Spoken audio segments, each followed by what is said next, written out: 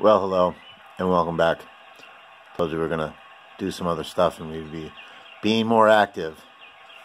This right here is what we're going to talk about today. But that what you hear up there, that is the sound of our ever-scrolling, beautiful, colored landscape that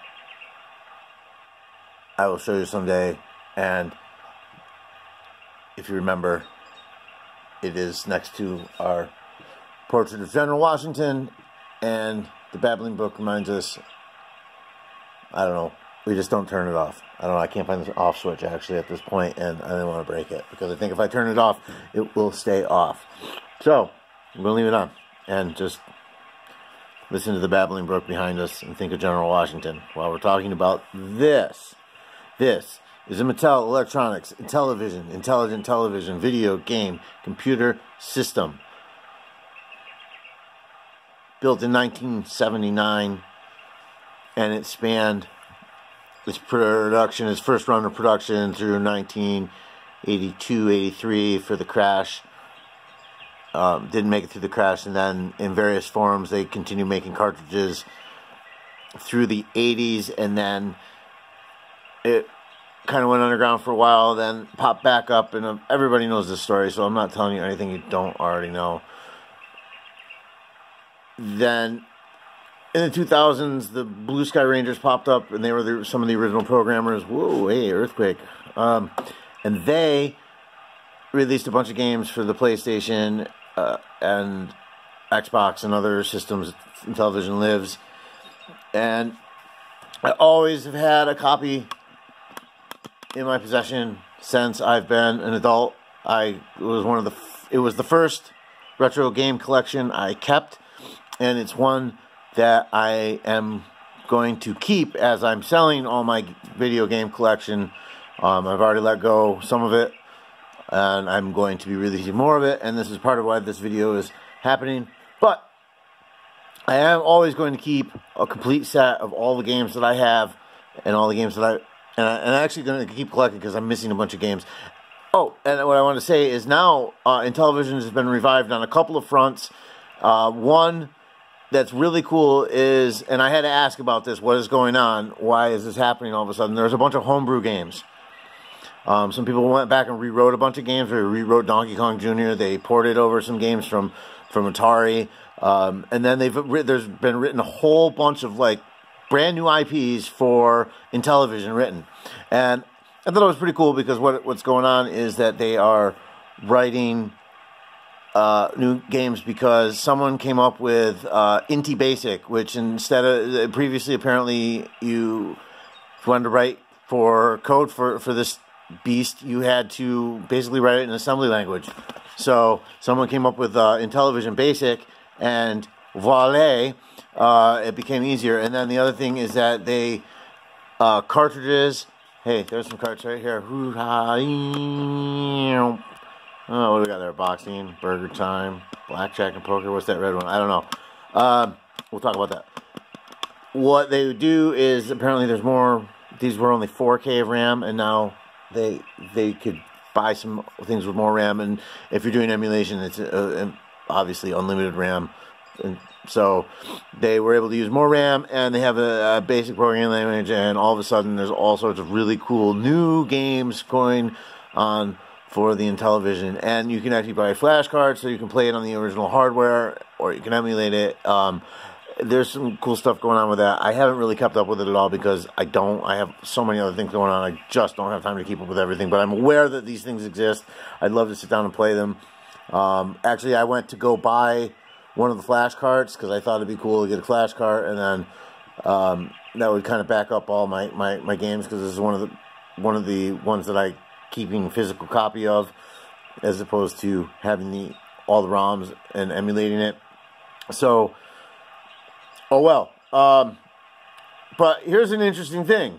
This is the interesting thing. Oh, the other branch that we're not going to talk about today in this particular video, what I may talk about later, is that they're trying to bring back and modernize this thing with something called the Intellivision Amico. Now, the Amico is something that I was really interested in for a while when it first came out.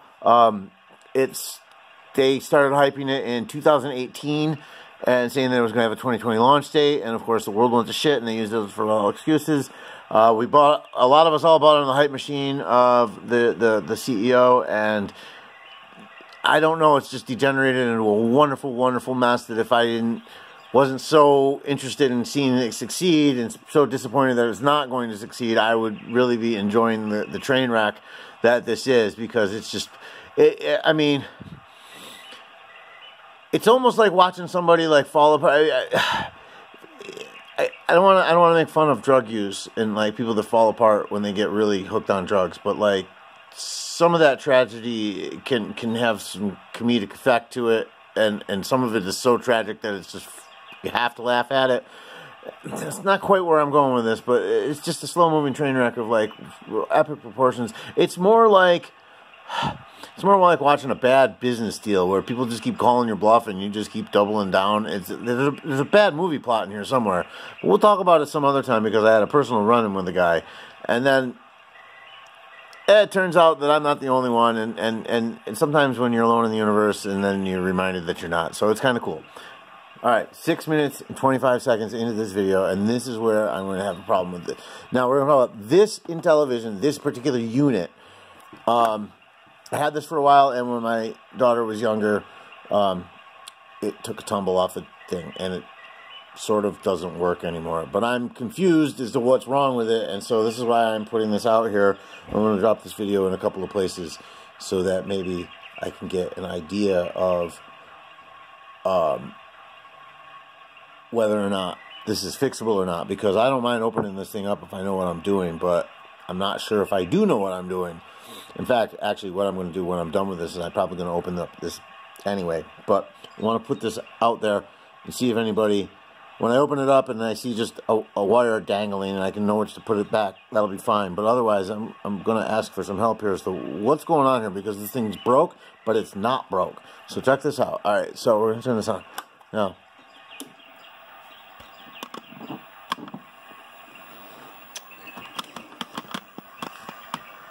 I love my Daytron.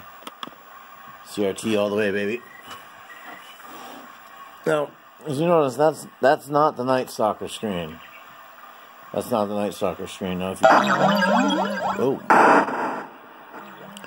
So, obviously, it's playing code, but it's not playing code. Something's scrambled.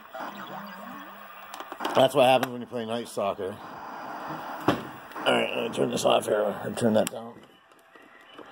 No, it's not just Night Stalker, though, because I've had games go wonky on me before, but... Oh, there's skiing. Well, that's not right. And then again... I mean, the controls are sort of working. I mean, skiing controls never really work very well. But, you know, that's not it.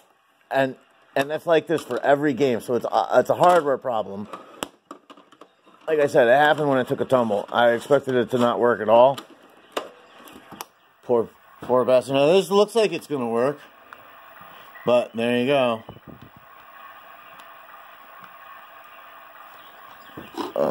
Zero. Ready? Okay, here we go. I mean, this works, sort of. I mean, but the graphics are all scrambled. So, this works better than the other. So, again, I am just not sure... Just could play it like this. We'll play it on Twitch like this, right? How's that? Alright. Anyway. Boy, that's a seizure inducer, isn't it? Alright. I need to figure out how to fix this thing. I need to know what's going on with this thing. It's like that with all of them, so...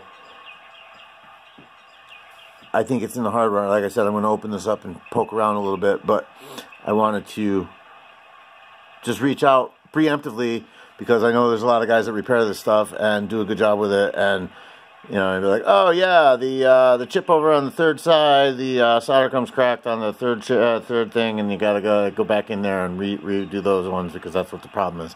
Perfect. I can follow directions. I'm not very good at troubleshooting. unless it's blatant. So let's see. We're gonna crack it open. I'll record on it. We'll put it up over on the machine over on there, and we'll see where we're at. All right, goodbye.